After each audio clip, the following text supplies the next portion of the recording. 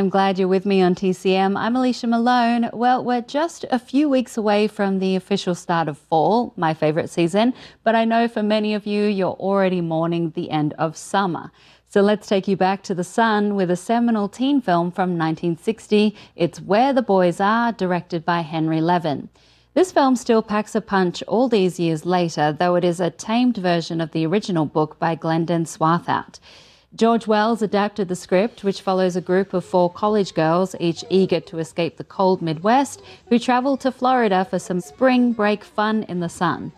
And while that sounds like the setup for one of those popular 1960s teen beach party films, it's actually quite an interesting and occasionally brutal look at young women trying to navigate men and sex.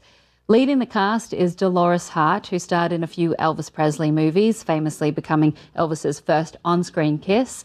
And she has an interesting personal story because not long after making this film, Hart shocked Hollywood when she announced she was leaving to become a nun, Mother Dolores. But here she's alongside several other young stars and actors who are about to become big stars.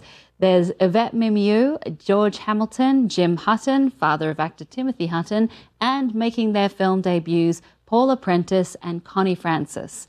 Connie Francis was already a popular singer, but this was her big screen acting debut, and you'll also hear her sing the hit title song written by Neil Sedaka and Howard Greenfield.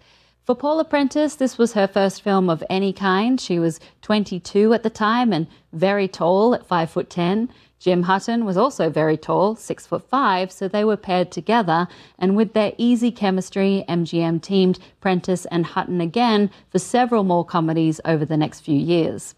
All right, get out your swimsuits and let's head to the beach circa 1960 with Where the Boys Are.